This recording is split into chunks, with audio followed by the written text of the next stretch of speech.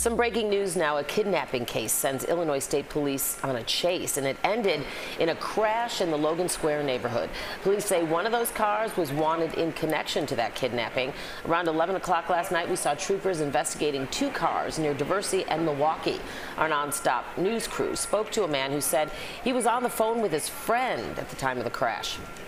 When I came to the scene, the people said me the officers was chasing the other guy, and he was arrested.